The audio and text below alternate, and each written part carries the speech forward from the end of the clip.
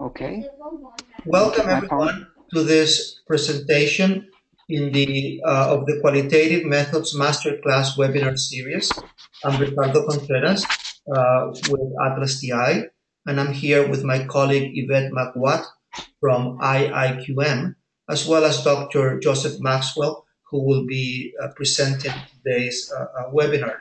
The Qualitative Methods Masterclass webinar series is a joint effort between the International Institute of Qualitative Methodology at the University of Alberta, the University of Georgia Program of Interdisciplinary Qualitative Studies, and ATLAS.ti. So let me tell you a few things about the presentation. Dr. Maxwell will be presenting for about 40 minutes.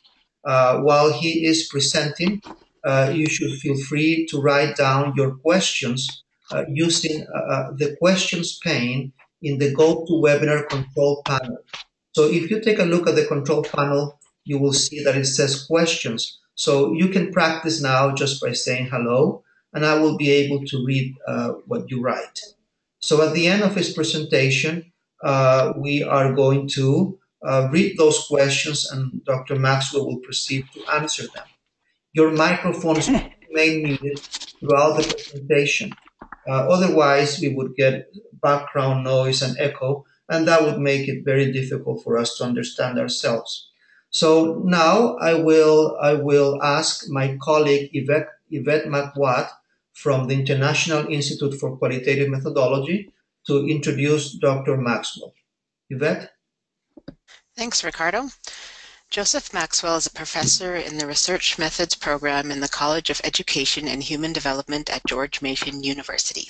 His doctoral degree is in anthropology, but for the past 35 years, his research and teaching has been mainly in education and an increasing focus on methodology.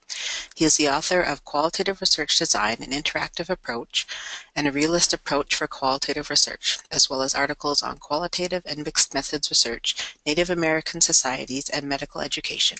His current research deals with using qualitative methods for causal explanation, validity in qualitative and quantitative research, the history and breadth of mixed methods research, and the value of philosophic realism for research, and the importance of diversity and dialogue across research paradigms and methods. Thank you very much for being with us here today. Thank you, Yvette. I will now make you the presenter, Dr. Maxwell, so you will see that a message will pop up on your screen, and you just click where it says show my screen. It says show, okay, main screen. Okay, show my screen, got it. Okay, and then I just have to... You have to click where it says slideshow. Yeah, so start, that's right. Start, yes. And there we go, and we are okay. So now, please go ahead with your presentation. Okay, do I need to close the webinar control panel? No. Keep it open, just the way just go ahead. But can everyone see the full slide? Because everybody sees the full slide, yes. Okay. Okay. Sorry, Yvette's introduction of me, there must have been a typo in there. It's not casual explanation, it's causal explanation. And I will talk about that at some length during my presentation. The title of my presentation is Realism in Qualitative Research. I'm drawing substantially from my book, A Realist Approach for Qualitative Research, which goes into much more detail on some of the topics that I will be talking about. But the first thing I need to do is to talk about what I mean by realism. I'm sorry, the control panel is blocking. If I can move that off to this, there, got it, okay. The philosopher and methodologist Dennis Phillips said, philosophic realism in general is, quote, the view that entities exist independently of our being perceived or independently of our theories about them. Tom Schwant, whoops, I got to get back onto this, in the Sage Dictionary of Qualitative Research said, scientific realism is the view that theories refer to real features of the world. Reality here refers to whatever it is in the universe, forces, structures, and so on, that causes the phenomena we perceive with our senses. Now, this is the position that, let me go back. This is the position that seems, pretty much common sense. It's also a position that's held by probably a majority of philosophers of science these days. Haig and Evers, in their book Realism and Creating Social Science, said, although realism in some form or other is a tacit philosophy of many working scientists and is endorsed by the majority of professional philosophers of science, it does not figure prominently in methodological discussions and research practices in the social sciences. So that's the issue that I'm really addressing here. Why is it that realism has not played a more prominent role in talking about methodology? Realism has been promoted by a substantial number of prominent qualitative researchers, starting back with Herbert Blumer, the originator of the concepts of symbolic interactionism, Matt Miles and Michael Huberman in their book Qualitative Data Analysis, Martin Hammersley and Tom Schwant, whom I quoted earlier on realism. But when qualitative researchers in particular talk about these issues, their position has been largely anti-realist. And it's encouraged the idea, as Haig and Evers say, that there's a sharp split between quantitative and qualitative research, and they're fundamentally different paradigms that inform each of those, and that realism is the paradigm for quantitative research, and some kind of constructivism or anti-realism is the paradigm for qualitative research. Now, Schwant criticized this, basically saying, in a common sense basis, most of us probably behave as garden variety empirical realists. That is, we act as if the objects in the world exist as independent in some way from our experience with them. When our cars don't start, we think there is a real problem there that a mechanic can diagnose and fix. We also, Schwant said, we also regard society, institutions, feelings, intelligence, poverty, disability, and so on as being just as real as the toes on our feet and the sun in the sky. Dr. Maxwell? Yes. Let me interrupt you for just a second. Sure. Sometimes we hear some noise. It seems to be that maybe you're touching some papers or something like that, so that could be. Okay. A noise when you talk. I will try not to move my notes that I'm talking from then. Okay. Let me know if the problem persists, and we'll see. Thank you very much. Okay. Thank you. Okay. So to talk about why this has been a problem in qualitative research, that despite the prominence of realism in philosophy, most qualitative researchers have rejected realism, I need to talk about the distinction between ontology and epistemology. Ontology is the branch of philosophy that deals with the nature of being, what actually exists, what is the nature of the world. Epistemology is the branch of philosophy that deals with what we can know, how we understand what exists, how do we gain knowledge of the world, or what the world that ontology, whatever your ontology says, actually exists. Ontological realism, as some previous quotes said, there's a real world that exists independently of our perceptions and theories and constructions. But most contemporary realists are not epistemological realists, they are epistemological constructivists. They believe that our understanding of this world is inevitably a construction from our own perspectives and standpoints, and that there may be multiple valid constructions that each capture some part of this real world. Now, George Lakoff, the philosopher and linguist, said, scientific realism assumes that, quote, the world is the way it is, while acknowledging that there can be more than one scientifically correct way of understanding reality in terms of conceptual schemes with different objects and categories and objects. And I go into this issue in much more detail in my book, A Realistic Approach for Qualitative Research. But what happened starting in about 1980 or so was what has been called the paradigm wars between qualitative and quantitative research.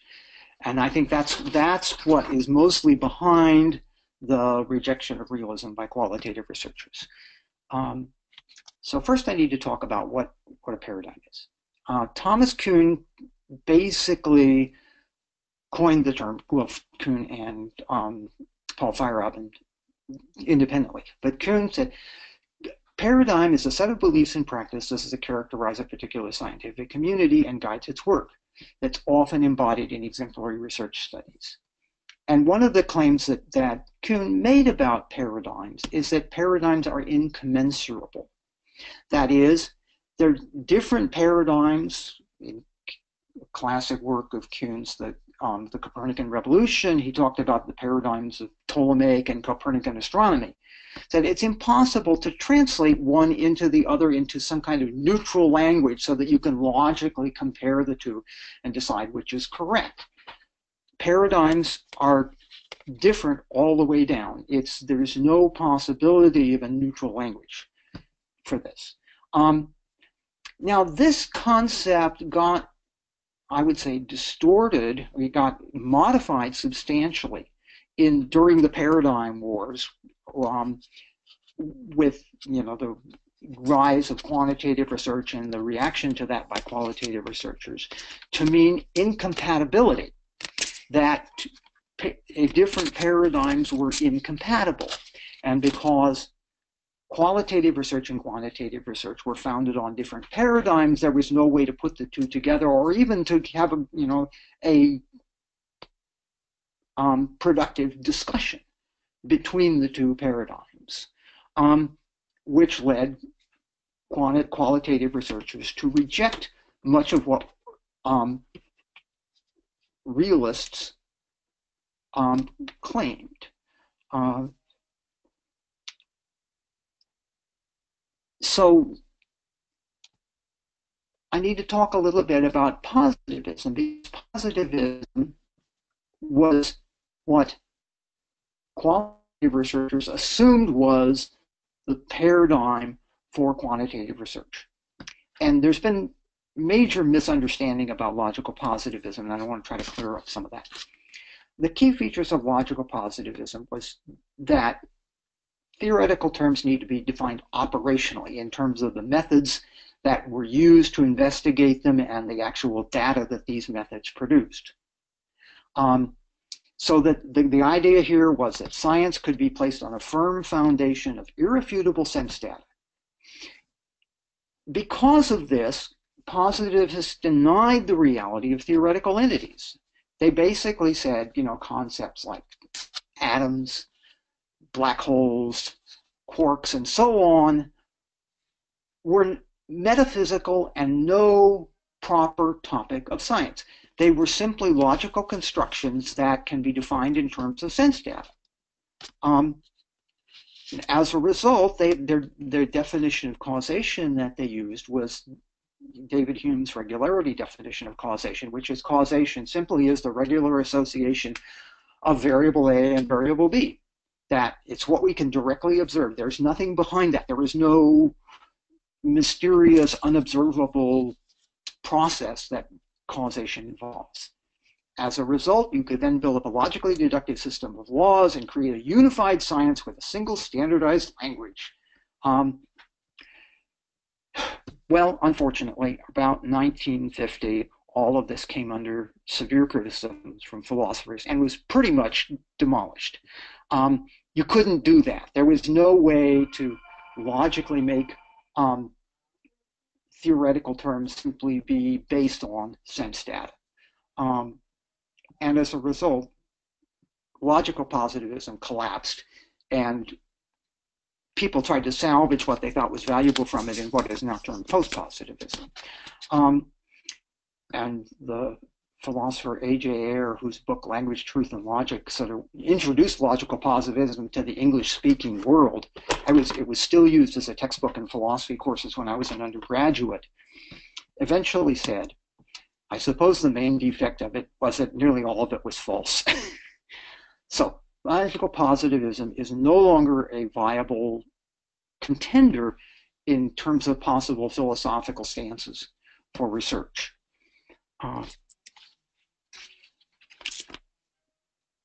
Now,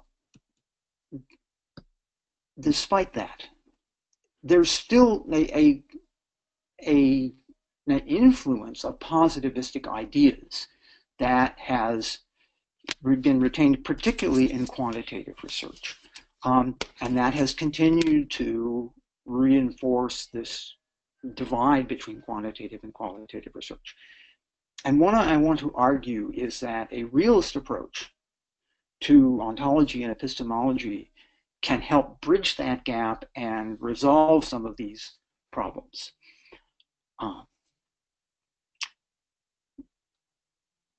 Now, one of the reasons that positivism was rejected by quantitative researchers was they saw it as essentially materialist, of saying, you know, the only reality is material. It rejected the whole idea of meaning and mind as appropriate concepts for research, for investigation, except in terms of a kind of a positivistic approach. And as a result, Lincoln and others, Google and Lincoln particularly, advocated that if you're a naturalist or constructivist, naturalist was the term that they used for their original approach to qualitative research, brought about the irrelevance of the distinction between ontology and epistemology. That if you have a constructivist epistemology, there is no way that ontology can be relevant to what we do. Everything is epistemology. And so John Smith, for example, in a critique of various realist approaches by me and by Martin Hammersley, ended up saying that there's no way to use ontology that doesn't come up against the barriers of epistemology, and Maxwell is unable to show us how to get reality to do some serious work.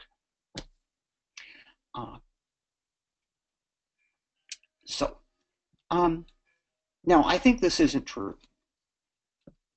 And I think that, in fact, as Crotty says in his widely used book, Foundations of Social Research, realism and ontology and constructivism and epistemology turn out to be quite compatible.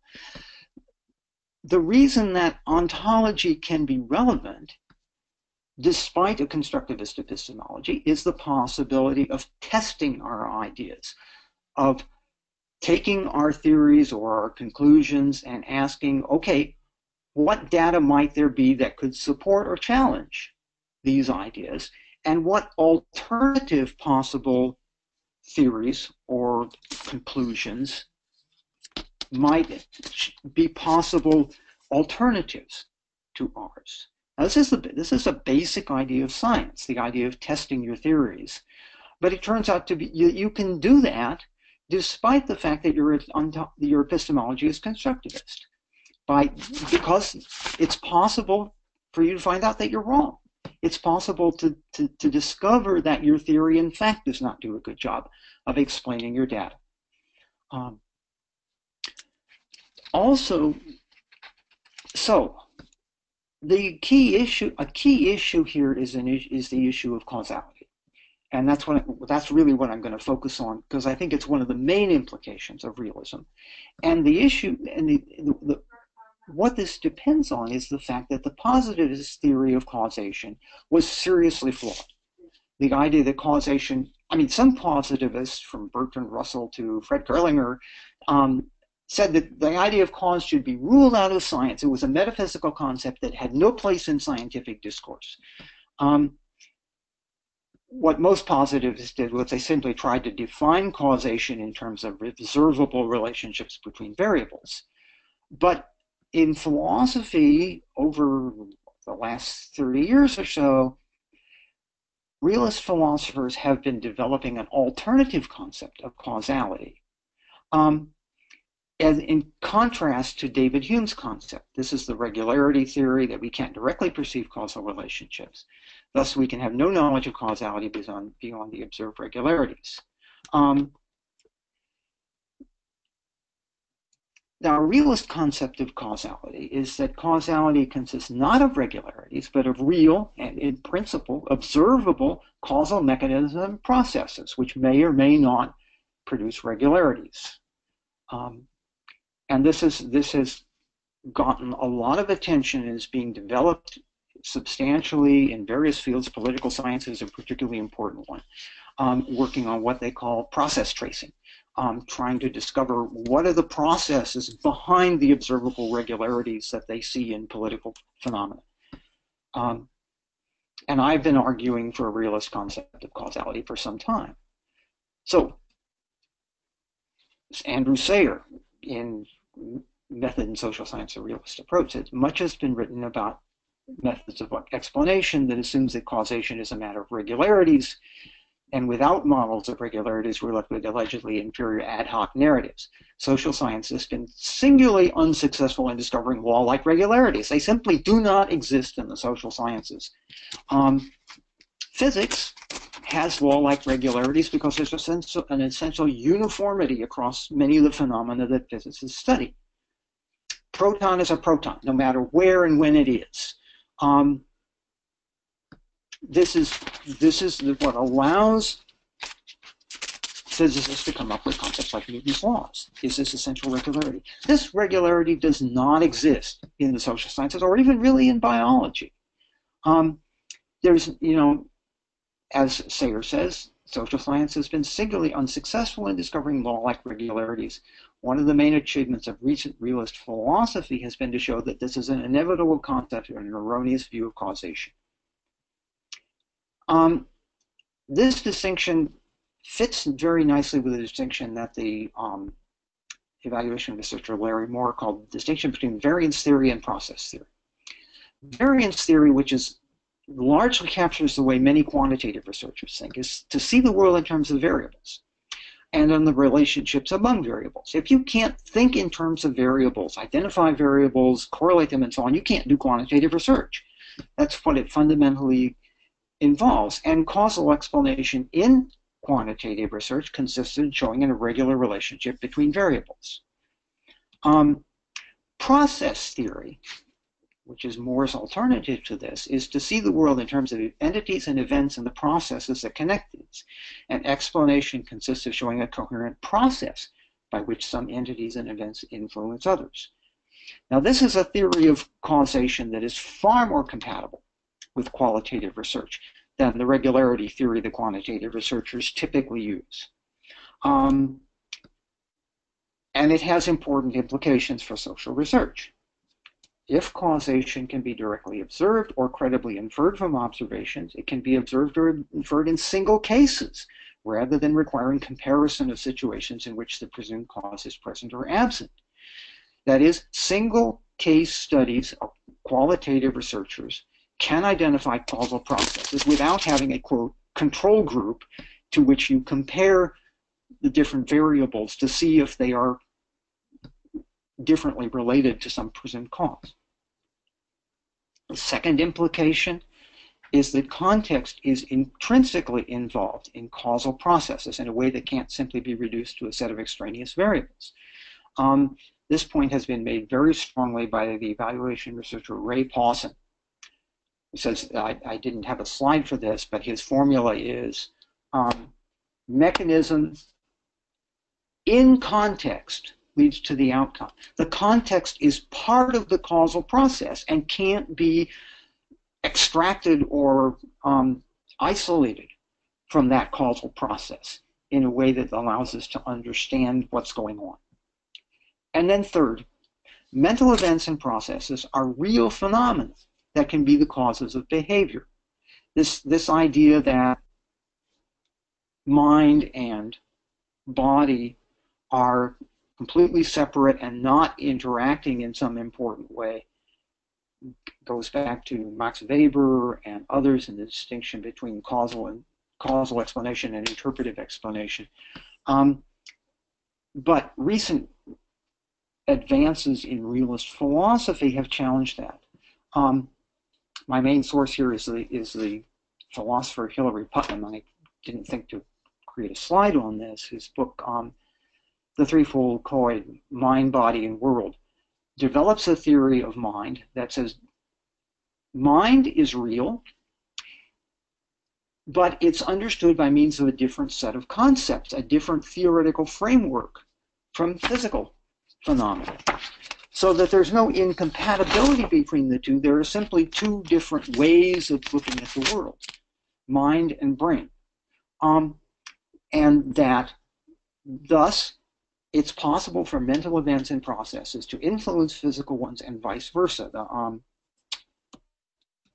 psychologist Bandura said what people think, believe, and feel affects how they behave. The natural and extrinsic effects of their actions, in turn, partly determine their thought patterns and effective reactions. This is just common sense. This is something we all accept in our everyday lives, that our beliefs about things influence what we do and thereby influence the world. Conversely, what happens in the world influences how we think and how we act. But for some reason, qualitative researchers on philosophical grounds found it impossible to simply accept this common sense understanding of the interaction of mind and body and world, which I don't completely understand why that happened, but it has been very prevalent. One of the students whose dissertation was a finalist for the Qualitative Dissertation Award by the American Educational Research Association Qualitative Research SIG some years ago confided to me that she thought that uttering the word cause in qualitative circle was akin to invoking evil spirits.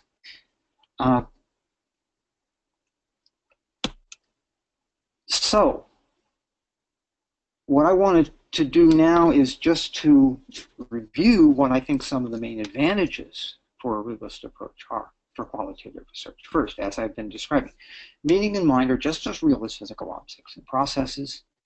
They are interacting with physical objects and processes, and no valid understanding can ignore this interaction. It is important to consider mental processes, beliefs, values, motivations, and so on as part of the causal processes that cause the behavior we can observe. And I think that this approach, sorry, I need to go back. Sorry.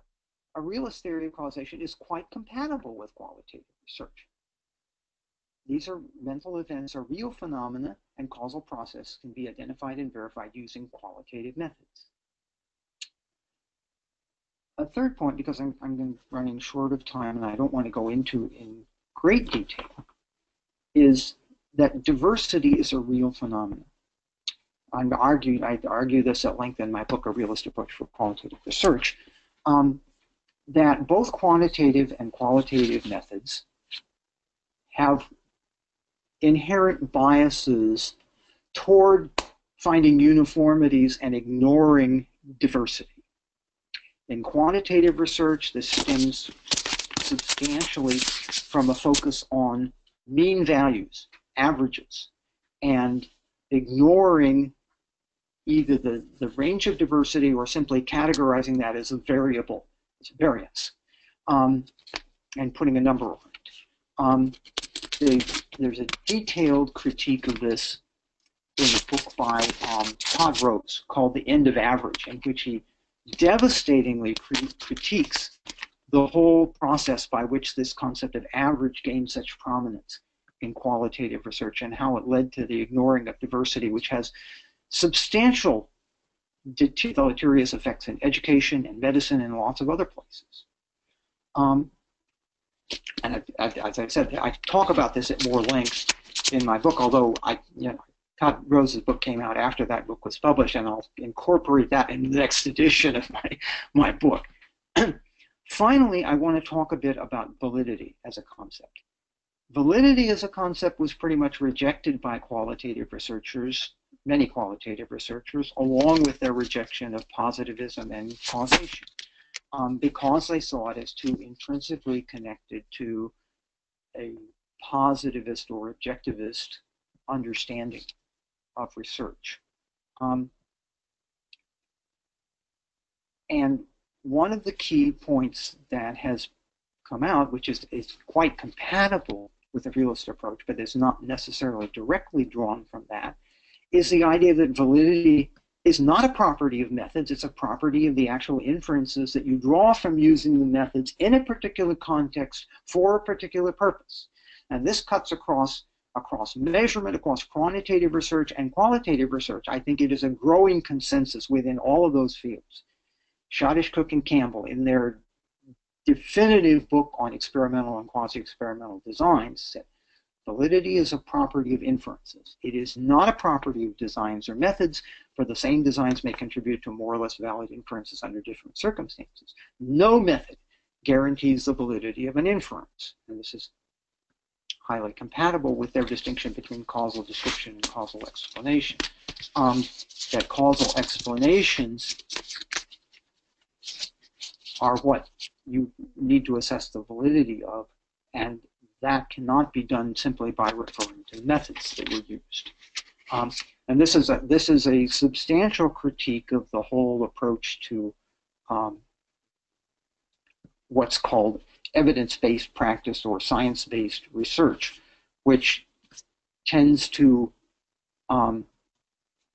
influence the way in which research methods are ranked, with randomized controlled experiments at the top, and quasi-experiments and other things at lower levels of qualitative research at the absolute bottom. And I wrote a paper that was a critique of the National Research Council's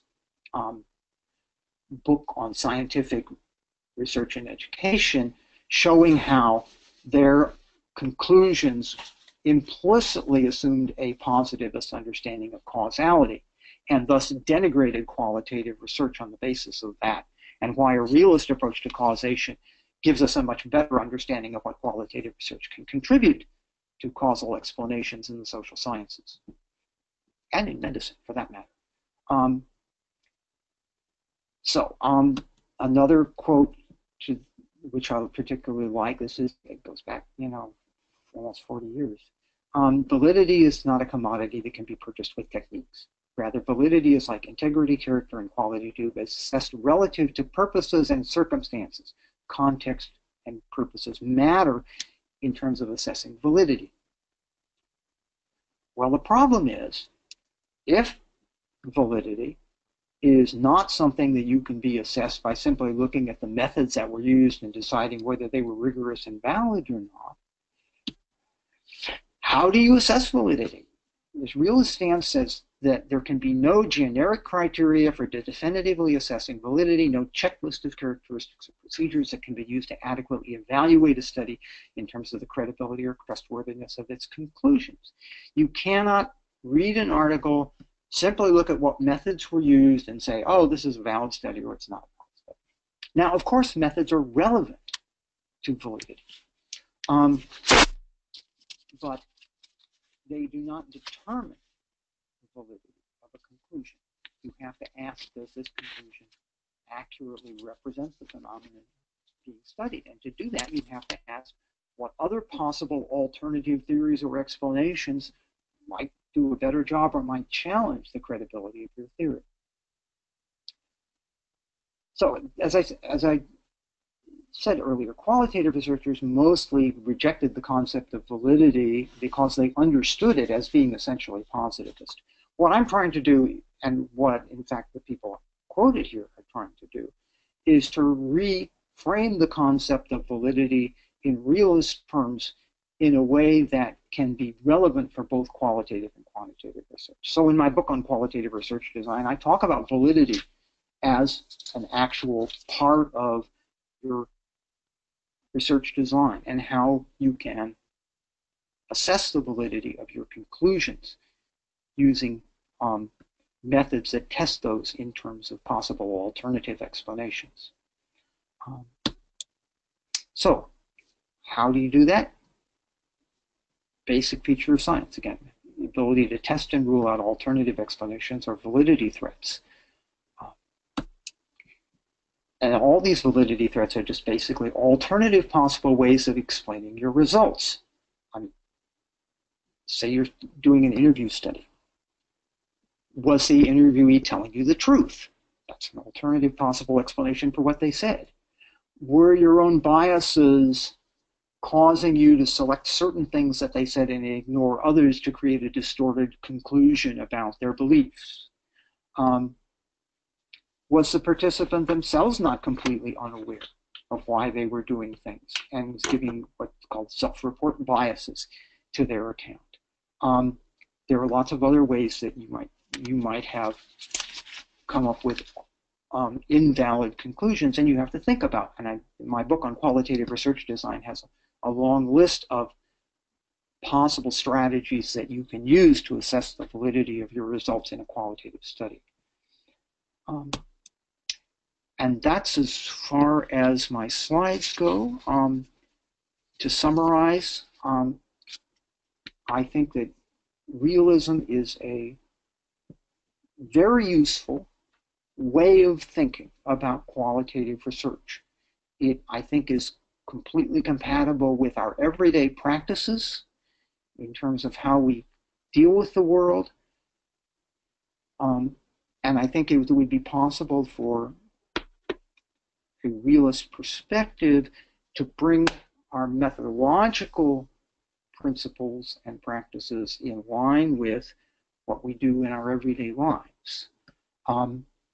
So I think I will now open this up for questions. Thank you, Dr. Maxwell. Let me ask you a favor. Could you please go back to click on slideshow from current slide or from start? Yep. Because we see now your emails in the back. But now it is okay. Okay, thank you. Okay. So let me see if we have questions here, and I will read them out loud, but I will also try to give the microphone to those who want to speak. So just a second, please. Let me see here. Let me see. I lost my questions section in my control panel. Okay, here it is. So now I can. Technology. Yes, I know. Okay, now let me take a look here at some of the questions people have asked. First one here is Pamela. She said, well, you mentioned Hillary, someone. What was the last name of that researcher? Oh, sorry, Hillary Putnam, Putnam, and the book is called The Threefold Chord, Mind, Body, and World. Okay, perfect. I think that to my mind is the most credible theory of the relationship between mind and body. Okay, I will now attempt to give the microphone to Katrina. She has a question, and I prefer that she reads it out loud and she tells her what she means. So, Katrina, your microphone is now open. Go ahead. Hi, can you hear me? Yes, very good. Hi. So my name is Katrina Plamonden. I'm situated in Kelowna, BC, and doctoral student at University of British Columbia. And I'm just curious, I've thought about this quite a bit in, my background is in nursing, and I've had conversations with other colleagues about this, that I wonder what you think about the culture of academia and how much that might have influenced the rejection of realism, in particular the sort of need to define a discipline as extremely distinct from others, and to have our own unique turf, if this contributed in some way to the rejection of realism, as qualitative research and quantitative research sort of ran this battle between who's more legitimate. I think it probably played some role, but I don't think it was necessarily the dominant one, because I've done some historical research on mixed method research. And in fact, a lot of my work these days is on mixed method research and combining qualitative and quantitative. Qualitative and quantitative methods were combined for many years. Going back to W.E.B. Du Bois's Philadelphia Negro in 1899. And there was no sense of incompatibility there. This is continued through, classic community studies, Yankee City, Marienthal, and others in the 1920s and 30s, and into the 40s and 50s. It was only with the increasing dominance of quantitative research in terms of prestige and funding, long about the 1960s and 70s, that led to the sense by qualitative researchers that they needed to reject a lot of the positivistic assumptions that informed that and create an alternative framework that justified their own research. And unfortunately, I think they picked the wrong framework to do that. And I think you're right that this sense of disciplinary identity has, since that time, played a significant role in the separation. I've been encouraged by the growth of mixed method research and the many people who are saying, now, look, we can have a valid integration of these two that values both of them, that sees them as complementary rather than as conflicting. But the forces in evidence-based research are still pushing the idea that quantitative research is real research, and qualitative research is simply anecdotal and unscientific.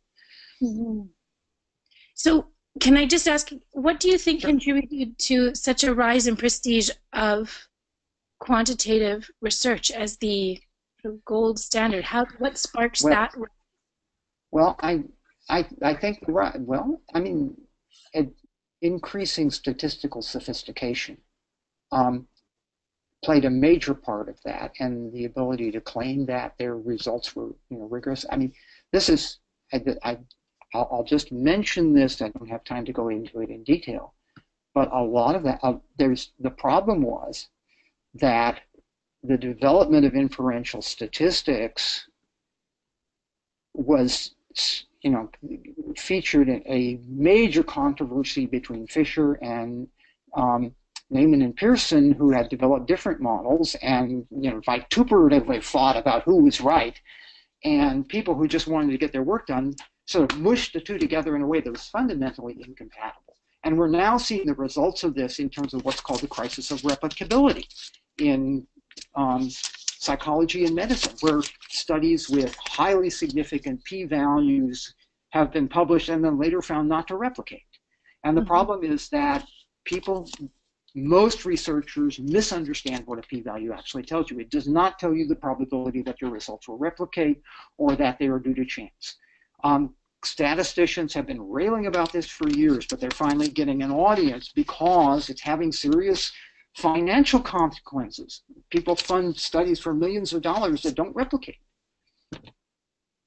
I don't know if that answered your question. It's very fascinating to me, and I really appreciate the historical context is very interesting and gives me lots to think about. So thank you very much for your presentation. Sure. Thank you. Thank you very much. So we have a lot of questions that are coming up. So we have to be short when asking the questions, but also in the answers. So now I will ask Shu Long if he can ask her or his question. Let me see here. I will open your microphone now. Go ahead. Hey, thanks, Dr. Maxwell, very much. And I at the end of your presentation, you talk about the validity threats. And I'm interested in, do you have any recommendations for researchers? How can we reduce the validity threats, because you cannot totally eliminate that, right? So how can you use any strategies to reduce the possibility or, be more aware of that? Thank you. Okay, well, I mean, you framed it exactly right. There's no way to absolutely rule out possible validity threats. The standard here is to make them implausible beyond a reasonable doubt, to make them unlikely enough that you can say, I really don't think this is what was going on. There's all kinds of ways to do that. I talk about them in much more detail in my qualitative research design book.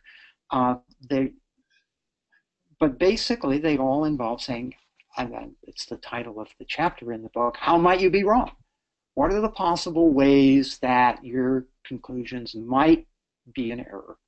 And how can you test that? How can you find, one of the things to do is to look for discrepant data, to look for data that doesn't fit your theory. And say, okay, how serious a problem is this? Does this suggest that I may really be off base with my conclusions? There are lots of other ways of doing it. I can't go into them all in detail, but it's fundamentally a matter of taking seriously the possibility that you might be wrong, asking yourself, what are the possible ways I might be wrong? And it's, research should be a social process, not an individual one. It's not just a matter of you thinking of it, but showing your conclusions to colleagues and saying, do you see any places where I might be off base here? I think that's as much as I can say in a nutshell. Thank you. I will now give the microphone to Lori. Lori, you have to click on the microphone icon. Okay, now go ahead, Lori. Hi, Dr. Maxwell. It's a great pleasure to hear from you directly. My question involves a comparison. I know that mixed method study is an area that you look into a lot, and many of the researchers writing about a philosophical stance come from a pragmatist background. Mm-hmm. And when I compare your description of critical realism in the qualitative sense with their description of pragmatism, other than the sort of staunch holding on to that ontological multiple area, I don't see a lot of difference between those two. Is there something you can help me to understand better about that difference? Yeah, I can. Well, first I want to say that I don't think the different philosophical stances are sort of completely separate and incompatible approaches. There's a lot that pragmatists agree on that is, quite compatible with realism. I mean, the founder of American pragmatism, Charles Peirce, was a philosophical realist as well as a pragmatist.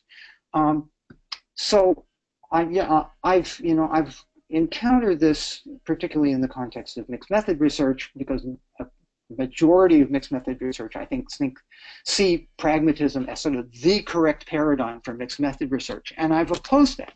I wrote a paper called Paradigms or Toolkits. It was published in Midwestern Educational Researcher a couple years back, where I said, look, paradigms are not unique, intrinsically unified stances that you have to choose one or the other and reject the others. You can use them as different tools. You can take a real stance and look at it through that lens. You can take a pragmatist stance and look at it through that lens, and they show you different things.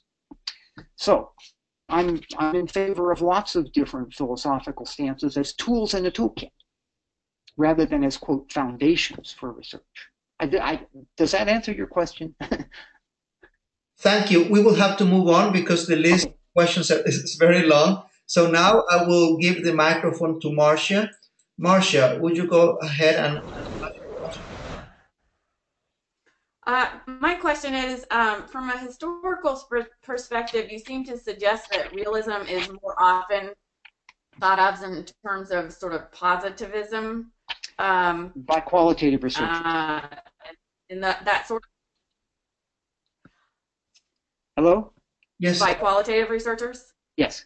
Yeah.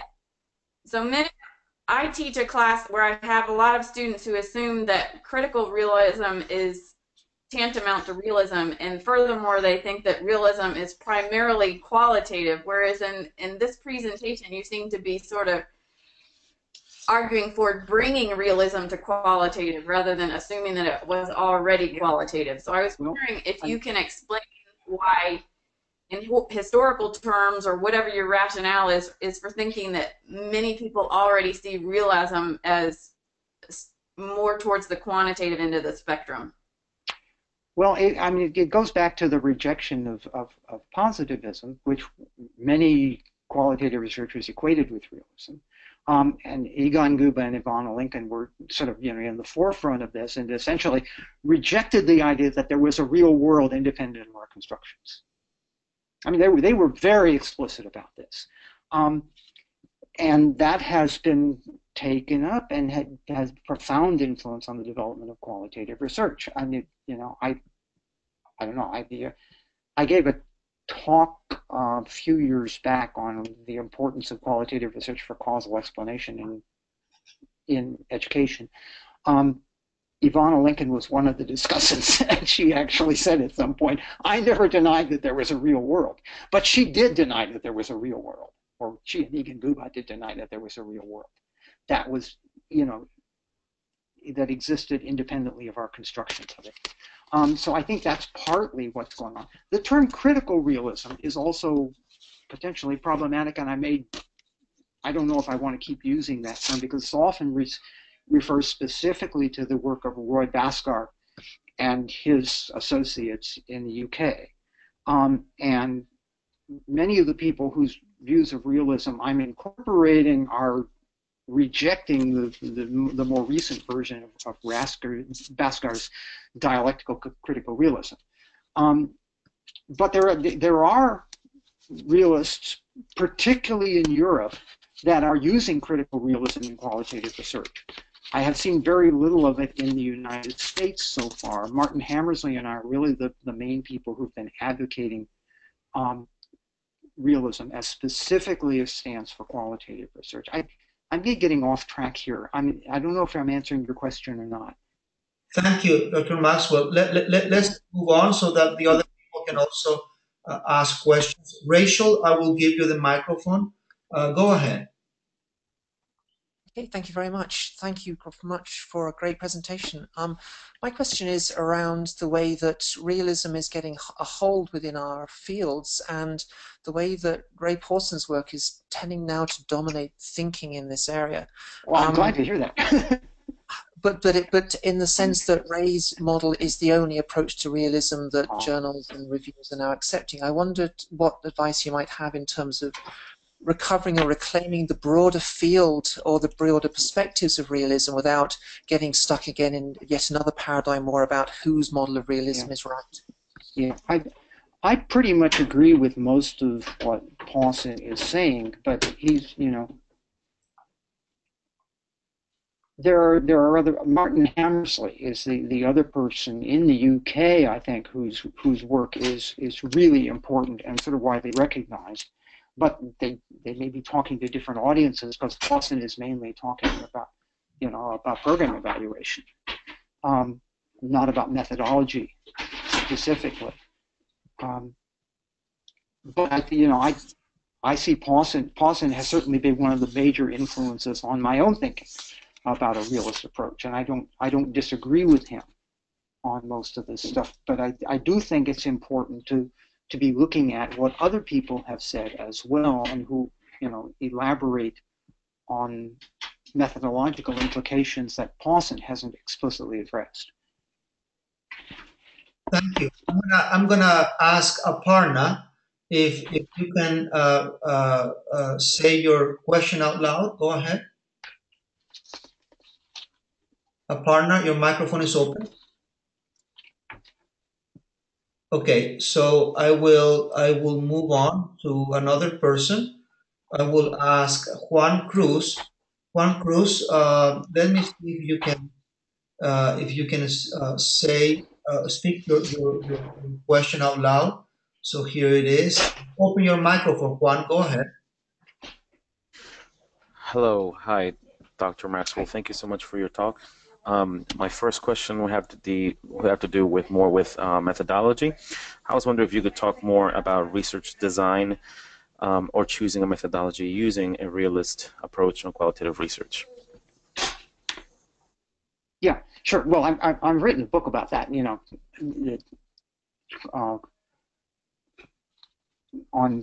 qualitative research design, which is implicitly, I mean, I don't talk much about realism in the book, but it's implicitly realist. My model of research design, what I call an interactive model, I could also have called it a systemic model, is very different from most of the views of research design that are out there in the literature, which are either forms of, you have to choose a design, like an experimental research, you choose a particular design and then just follow that faithfully.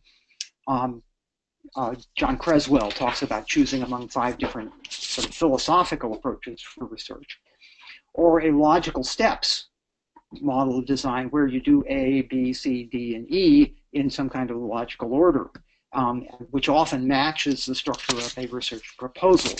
You've got your philosophical foundations, your literature review, your research questions, your methods, your conclusions, your validity issues, and so on.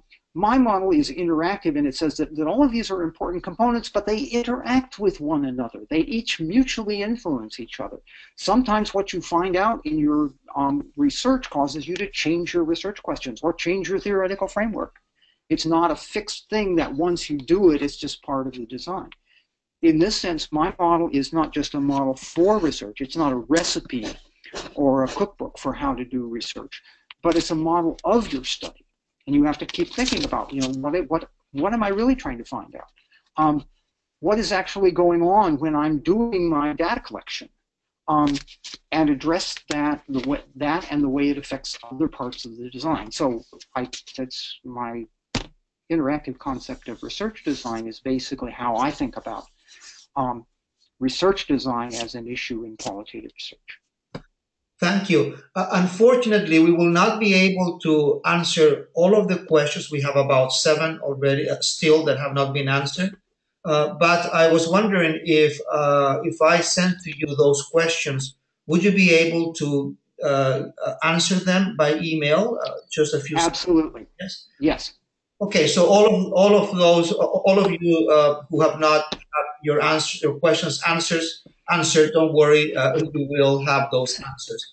So what I will do now is I will ask Yvette McWatt from IIQM to say a few words. Yvette, please go ahead, Yvette, and I will also, as you do that, I will show the screen of the IIQM Institute so that people can see what is coming up.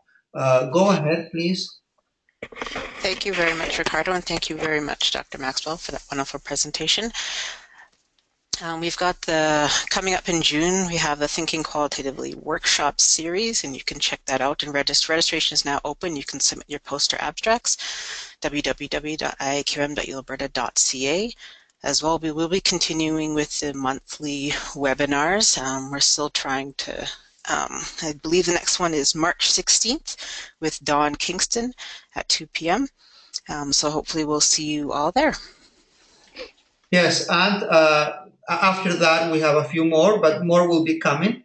And the one after on April the 20th will be Fostering Culturally Responsive Evaluation Practice by Jory Hall and Melissa Freeman. So you're all welcome to come to these presentations. And I want to ask Dr. Maxwell if you have any final words before we say goodbye.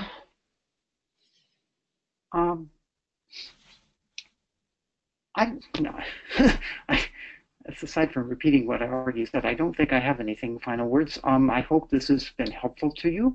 I'm not in line with my overall approach to the relevance of philosophy for qualitative research. I'm not saying realism is the correct paradigm for qualitative research. I'm saying realism is a useful set of ideas and stances for qualitative research that can have some interesting and important implications for how we do qualitative research and how we assess the value of our conclusions. Thank you very, very much. Just let me add that the video of this presentation will be available on the IIQM website, what I'm showing you now. So you have to go to archived research webinars, and that is where you are going to see the slideshow as well as the video. So we hope that you can come to the following presentations. The success of this webinar series depends on your participation. We have had this series since 2013, and we are very proud of all of our presentations. So please come again.